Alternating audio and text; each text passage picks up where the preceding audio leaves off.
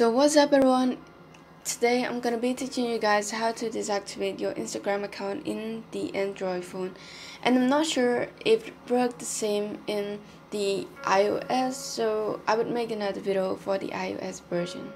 So to deactivate the Instagram account, you cannot use the app, so you have to go to the browser. It could be Samsung Internet or Chrome or Opera or any browser that you like to use. And then you go to the Instagram website and it would look like that after you log in. And then you go to the home page.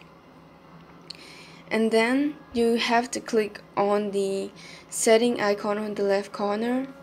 And then go to the edit profile. After that, scroll down and you will see temporarily disable my account.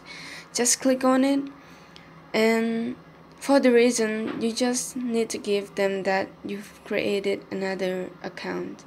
And then you just need to enter the password and click on temporarily disable my account. After that, your account will be deactivated, and if you want to get it back, you just have to log in. So I really hope that this video helped you guys out, and yeah, if you guys have any other question, you can comment down below. And thank you guys so much for watching. See you guys in the next video. Bye guys.